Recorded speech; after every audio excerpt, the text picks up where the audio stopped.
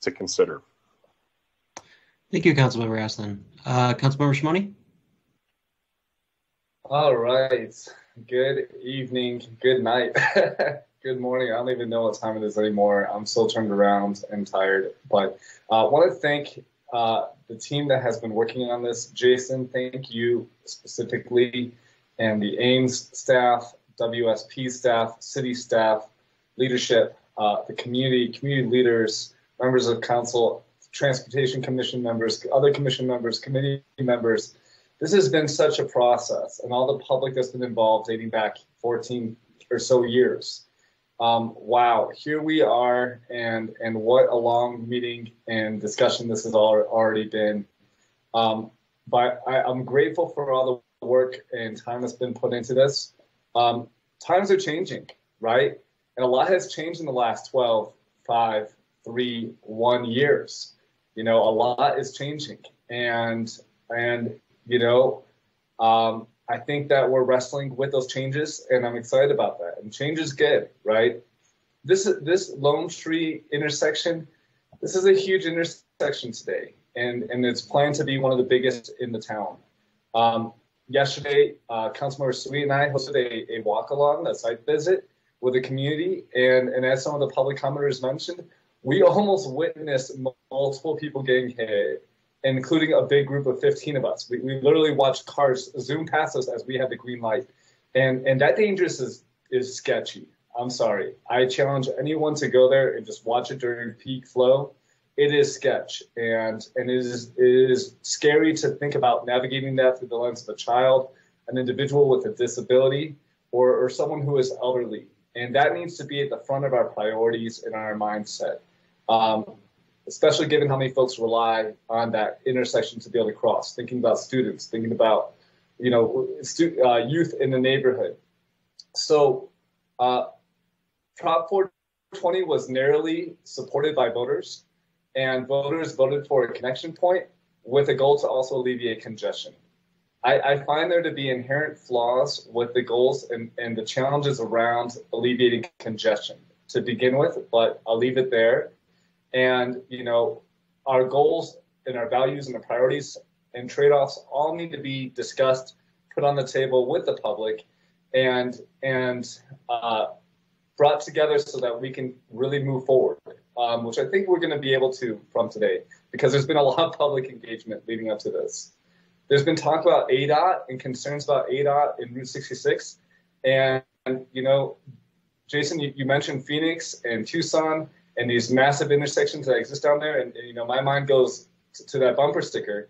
Don't Phoenix flag, right? The Flagstaff is special. We don't want to be like Phoenix. We don't want to be like Tucson. Nothing against those two places, you know, no disrespect. But we need to do what we need to do. And I know that ADOT is willing to work with us, you know, from firsthand conversations myself. They need a TIA from the city for that 5-lane option. And then we can continue to mitigate and work through the obstacles that will exist. But I have full faith in you, our team, to work with ADOT, and I will be there with you. I've asked to join you all in those conversations to ensure that we do everything we can to make this project work for Flagstaff. You know, not Phoenix, not Tucson, but Flagstaff. So I want to talk about modeling. You know, the modeling is really what's driving this all. And I'm very glad that Dave Wessel with MetroPlan is on the line, because Dave, I'm going to have a few questions for you about modeling. But before I do, I'm going to say a couple things. You know, models aren't science, and often we treat them like science. And Jason, you know, towards the beginning of the conversation tonight, you said we want to have an accurate model. But, you know, my question for you, Jason, really quick is, how do we have an accurate model while we assume 46,500 vehicles will be traveling in 2040? I guess in that there's going to be a 70% drop off from Sanford and Beaver. Like, how confident are we in those points alone? Can we? I mean, do we have a crystal ball? Can we really speak to that clearly? And Jason, I'd love for you to weigh in. I'm going to mix questions into my comments here. But like, I love for us to have an accurate model too, but I just don't have that same assurance that it's going to be as accurate as we're predicting it to be. Jason, any thoughts? Yeah, so the further out horizon year we get, we lose accuracy. But 2026, we tried to gain as much accuracy as possible. Like I said, we brought in streetlight data. That was our calibration model. That's something we brought in that was new to the city, that we really tried to gain accuracy with our models. We worked really closely with Dave and MetroPlan and really setting up those models, bringing the new land use data, bringing the hospital shift, and bringing those data. But yes, as you project forward, you're making assumptions in land use growth. You're making assumptions in population growth. You're making assumptions in driver behavior, demographic growth. So the further out you project, and that's why we really focused on the 2026 year on this presentation, because that's the most accurate data we have. So that's the most that's the best data we can give you. As we go to 2040, I'm not a traffic engineer, so I'm going to invite Scott back to chime in a little bit as well. But you do degrade some of your accuracy as you go forward. So Scott, I don't know if you have anything to add to that from your experience. No, I think you hit kind of the key topics. Is obviously the further out you go in terms of years. Population projections obviously change. Driver mode choice may change. Especially if Flagstaff makes larger investments or changes in public transit or other other background information. But yeah, I mean the regional model is kind of the kind of industry standard on how we approach this. The only other option there is to do is to make assumptions, the other direction, and I'm not sure how much more accurate that would be either. So, I mean, the model is the best tool that we have. Scott and Jason, I really appreciate your comments, and I think I heard you speak at the Transportation Commission about modeling, and you really had a humble set of comments that you gave in regards to the limitations of the modeling. And I was extremely grateful to hear that humble approach, because sometimes I feel like the model is treated like science, and it's just not. And so I wanted to make that point. And I wonder, can the model better accommodate for human behavior? Because when I look at some of these backups, I can't help but think that the congestion will induce diversion to other avenues. And, as much as we want to pull 70% off San Fran and Beaver, people might end up going on San Fran or Beaver. They're still taking Milton. Am I correct in that logic? Well, that's what I was talking about. So for alternative 3 and alternative 5, we've only taken it back up to sort of that mid-network model with some traffic. We haven't taken it back to a metro plan model if we want to look at the whole network level. So we haven't taken it all the way back upstream. There is a level we could go back to MetroPlan. We could go back to updating the high level model, redirect some traffic, see what that does. So we've gone downstream. Now we've had an intersection that doesn't quite work with the volumes the model is telling us it's going through there. We have to go back upstream, come back downstream again. So there's an iterative process, and based on the time frame we were looking at for this presentation, we haven't been able to do it. It's a very iterative process that we work as for traffic engineers, and we haven't been able to make it all the way back up and back down. So we've done the best we can do with that middle level model, the sim traffic. That's where we're at right now. Jason, that's helpful, and I really appreciate that honesty. I know that option 5 was a last minute add, and I'm hoping that council gives clear direction today to go forward with option 5. I think that's what we're hearing loud and clear from the community. And I would love for you to go back upstream and look at that greater network modeling with MetroPlan, with David Wessel, and come back to us, because I think at the end of the day, if we adjust and really look at this holistically, I think it won't be an F. I really have faith that will be the case, but I mean, we'll see, right? Time will tell. But you need direction from us to do that. Because I do believe that links can be set up within the model that will help alleviate some of this projected flow coming through these corridors. So more scenarios could be explored, and I think should be explored. So, Mr. David Wessel, are you on the line? Are you still awake? Mayor? Oh, go ahead, Dave. Yeah, the answer to the first question is yes, I'm still on the line. I'm not sure what the answer to the second question was about being awake or not. But I hear Miles Milebeck answering, so I'm going to let him kick off and then I'll pick it up. Thank you. Yeah, thank you, Mayor, Councilmember Shimoni, Dave Wessel. Please, you are the expert in this area. Please, glad you're here, and please field it. Okay. Thank you, Miles, and Councilmember Shimoni, Mayor, Vice Mayor, members of council, David Wessel, planning manager for Metro Plan. Metro Plan runs the regional transportation model. Has been discussed tonight. We've been running it for 20 some years. In terms of its accuracy, I'm fairly pleased with its accuracy. It did a good job of predicting, for instance, the impacts of the 4th Street Railroad overpass. It is a quirky town, but it is relatively small and a relatively simple network. And so the ability to accurately model it is good. And then the extra work that WSP has gone through bringing in the streetlight data has just improved that. As far as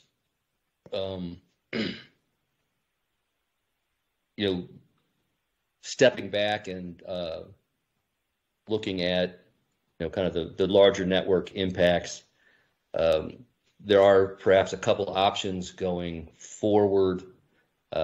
As Jason mentioned, we have a new model in development. We should have a 2045 projection closer to the end of this month, where we could run these new these various scenarios. It is as proud as I am of the existing model. This new model is even better calibrated and would have more confidence in its results. Alternatively, we can work with the existing model. As I said, and Jason has said, WSP has done a lot of work in improving its calibration, and run those scenarios and look at the results at a regional level. We can examine the volumes, similar to some that were shown earlier this evening on those streets, Beaver, San Francisco, Milton, and Ponderosa Parkway. I'll just make a comment about Milton and Ponderosa Parkway.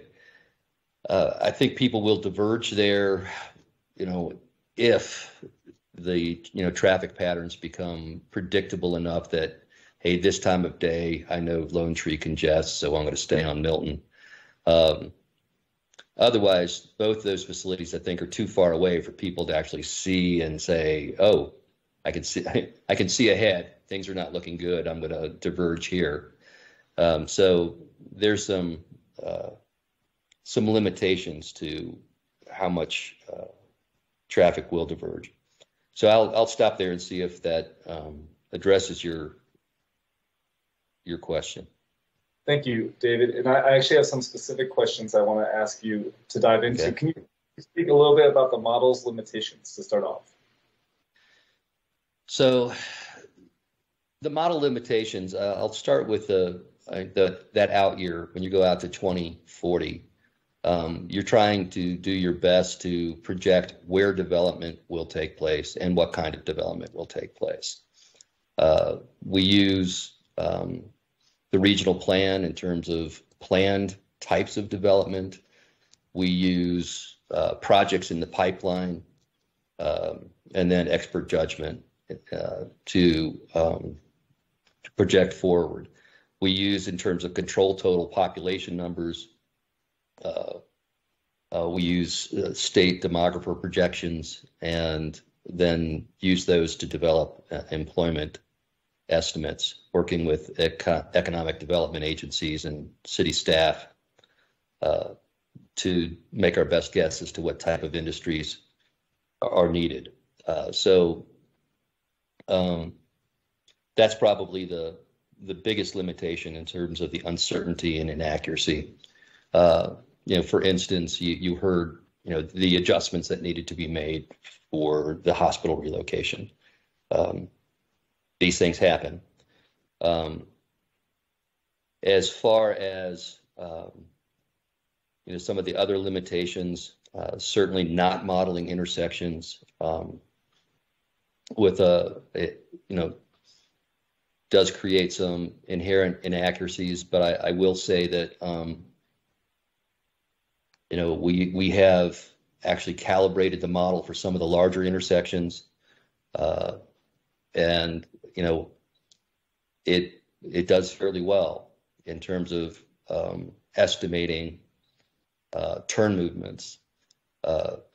It's just like a sampling, a survey sample. The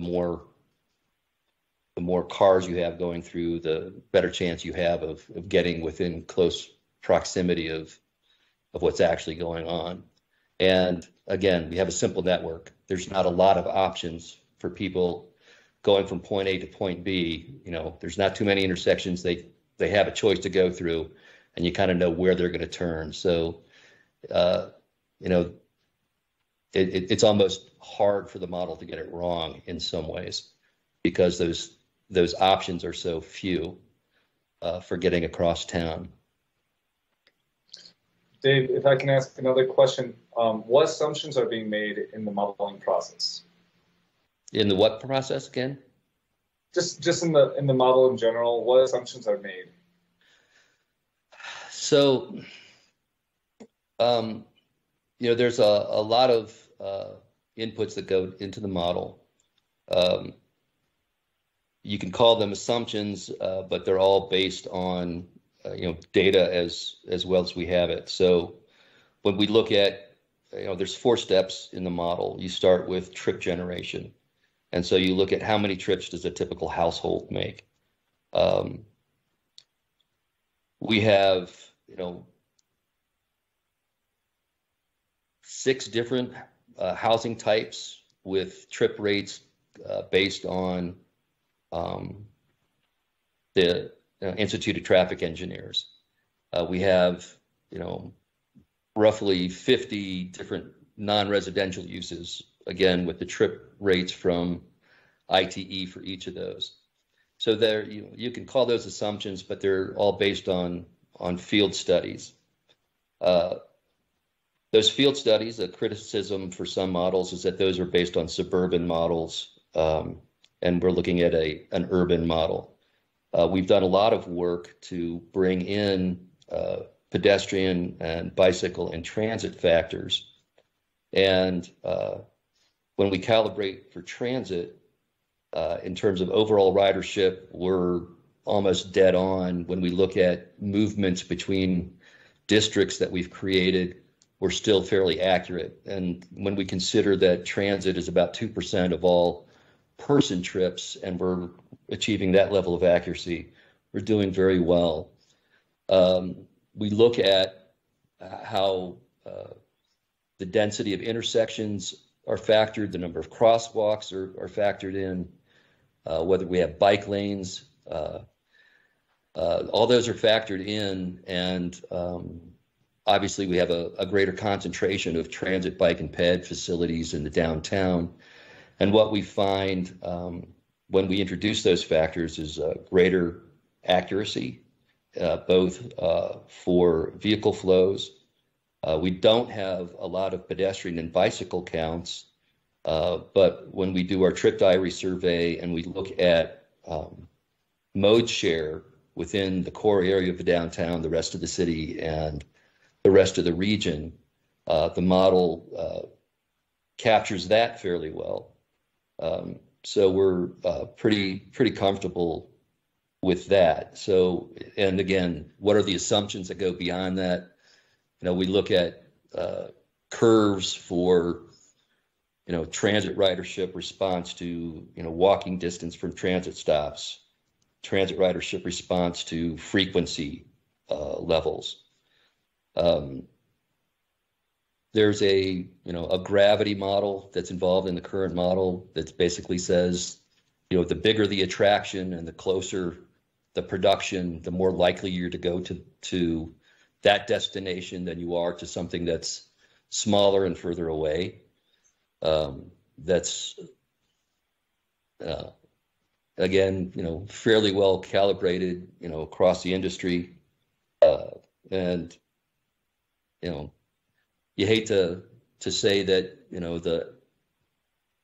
the results of the model prove all of your assumptions, but we put a lot of time and effort into checking all of those inputs, checking all those assumptions, and we do get a fairly well calibrated model.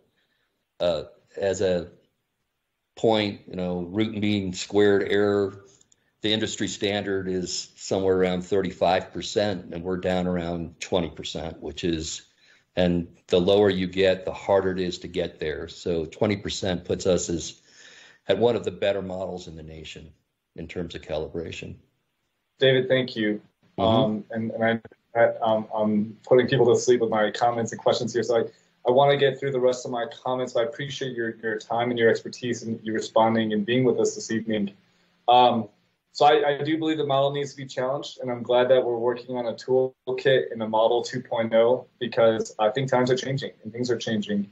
And to assume 46,000 per day is a big assumption that I struggle with, but I definitely look forward to hearing how future conversations go with Jason and the team in regards to that bigger looking upstream, if council gives direction for option 5 this evening. Thank you, David. Moving on to the rest of my comments, if that's okay. I'm going to try to hustle through these. So I'll just make it really quick. Eldon Street corridor, I believe, needs to be bike and ped only, and I'd like to see us do more outreach with the Southside neighborhood specifically and get their input on this project, since they're going to be having the most, I would argue, one of the more significant impacts by this project. The evaluation metrics, I think we need to improve upon, council. So if whatever model, whatever design we choose, again, I'm hoping for the traditional number 5. I really want us to expand upon our evaluation metrics, and we can even bring in the company that MetroPlan is working with. I think it's Fear and Peers Consulting, and that's the gentleman who presented to us last week. Dr. Contreras, Seth Contreras, and they're working together with MetroPlan currently, so maybe we can pull them in to help us with some of the evaluation criteria for WSP's work, and they can address things like conflict points, speeds, public health, equity, safety, environmental impacts, expanded travel mode choices, community character, costs, and weighing. These are all points that I know you all understand very well at WSP and MetroPlan and Fear and Peers. And so I'm not going to get into the details there on each one, but I empower you to look beyond just levels of service for cars and queuing lengths in the criteria, and I'm hoping, council, you support that idea. I think there needs to be some significant safety improvements looked over here, and Jason, I'm so glad you're with the team with all of your experience, but Jason, I really hope you see the same things that stand out to me in regards to safety struggles. Like on Butler, the bike path needs to be off the lane, off the road. Something that I think this community is embracing is that a thin strip of paint separating cars in 40-mile-an-hour cars at time and cyclists is not acceptable for our community any longer. And so I love to see us put that separated infrastructure in on that Butler corridor. And I know that you all have worked on a model that shows that. So I would love to see council support that idea and for that safety consideration to be part of the plan. And then I'm also concerned about the right-hand turn lanes, like the driveways going into the sawmill section and the other areas past the intersection. I really want us to evaluate all the different contentious points between bike ped and the car. I think that all needs to be evaluated. And the channelized right turn lanes, I think, as we've heard from public commenters and others, I think they're inherently dangerous. And I have extreme concern about us moving forward with a project that has channelized rights. I think we just need to take that out of the plans and go with that traditional approach and create those sharp curves that, Jason, you spoke about with the NACTO design of best practices for safety. Let's have that sharp turn, really low speed, and while also minimizing the amount of walking distance a pedestrian or a cyclist needs to go through. You know, I've heard the whole channelized right configuration called a Alice in Wonderland maze in trying to navigate through that. And we need to keep things simple for our elderly, for our children, and really look through those lenses of those populations who are most vulnerable. Light prioritization, I'm glad that that's being accommodated here. And the only thing I would add to that, Jason and team, is that we look at expanding the length of a light if a cyclist is approaching. So making sure that we're aware of when cyclists are approaching, allowing that light to stay green longer to allow that cyclist through. Or if a bus is coming up and we know that the bus is running late, I've heard this from mountain line leadership, that could be helpful to allow that bus to get through the intersection. And so that's a priority to me personally, Council, and I hope you agree with that as well.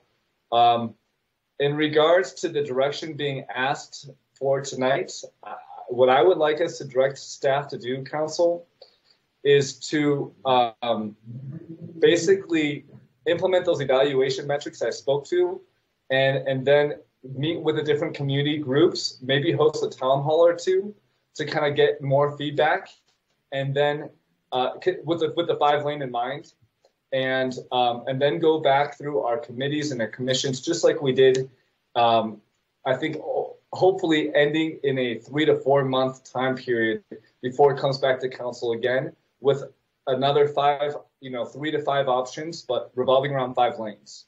I think that will give the community the ability to really choose an option and have clear direction for us, council. And I think it'll help the whole process, because as we all saw at the commission meetings and such, people were freaking out about the size and they couldn't see past that, right? So we need to address size first, and then let's talk about design, right? So that's what I think we need to do. And that moving forward, the 5-lane option is the least in cost. It doesn't require additional right-of-way, and then the maintenance is the cheapest. I believe it is by far the safest. I know Jason said that these were all safe. And I'm very proud that the team made each option as safe as they could, given the different moving pieces. But I think at the end of the day, I think we can all agree that the less lanes and the simpler design in option 5 is by far the safest option and the most convenient and efficient for the bike and pedestrian and the most vulnerable users. Let's see, I think I am done with my comments. So hopefully that made sense, Mayor and Council and Jason. Jason, do you have any comments or questions for me in regards to what I'm thinking about here? Or does this make sense? No, yeah, there's one thing I could clarify just because I was writing furiously notes. I do appreciate your commentary. For Butler itself, was the request to take the bike lanes off of Butler and put them like we do along Lone Tree and get them off the roadway? Double puts. Okay. Just want to clarify, I wrote that down correctly. So appreciate you clarifying. Yes, thank you. Thank you. And then just to evaluate those different right turns, all those contentious points between bike ped and vehicle movement needs to be really evaluated and done right. This is going to set the tone for every other project we do. And I really want to make sure we do it right. So I don't mind us taking a little bit extra time to make sure that we do it right. Anything else, Jason, or was that the only real thing? No, I've taken your notes and I appreciate the input and feedback. Thank you. And I'm one member of council, so I really look forward to hearing what the rest of the council thinks, Mayor. And I'm really hopeful that we're going to go with option 5. Thank you. Thank you, Councilmember Shimoni. Before I get to Councilmember Sweet, I did see Christine Cameron raise her hand if you had something to add in. Yeah, thanks, Mayor. This will be quick. So, Councilmember Shimoni, there's a first preliminary step to your plan that we can insert, and that is to, WSP is going to need to refine the design on option number 5. run back through, the larger scale modeling, and then we need to get to ADOT and speak with them about what we're seeing. I would rather have that done first before we get out to the public and tell them, that something is possible or not. And we do have ADOT in the room tonight if they would like to speak to any of the requirements, that they have. But yeah, I would suggest that we do a little background work first to check feasibility before we promise anything to the public. I fully support that, Christine, and thank you for that added point. And my understanding is that ADOT needs a TIA from us for a 5-lane intersection. And at that point, we can talk about mitigations. But if there's an ADOT rep that wants to speak to that, please. Yeah, oh, sorry about that. Councilmember Shimoni, they have a TIA now, and it will need to be amended. It would be our next step too. So, and I see Nate is on. Thanks, Nate. Yes, thank you, Christine. Thank you, Councilman Shimoni. Like Christine said, if anything changes in the design, we'll need a revision to the TIA. Currently, we only have a draft. Some things to consider when talking about the intersection type that you're wanting to go with. Our TGPs, as Jason said earlier, we require every movement at an intersection to be analyzed, and we only allow a level service of D or greater for any new intersection for every movement to that intersection. Anything worse than that has to be mitigated. So that's something that you guys will want to take into consideration when deciding what intersection type for Butler here you want to go with, because Butler is going to directly affect the Lone Tree 66 intersection. I think I understood what you said, Nate, and I appreciate you being with us so late, by the way, and your leadership with ADOT. And yeah, I look forward to working through those mitigations and seeing how our intersection, given the lack of time and energy put into the modeling and figuring out what level of service it really is going to be. But I like to think we'll be able to find solutions and work with you and ADOT in making this work.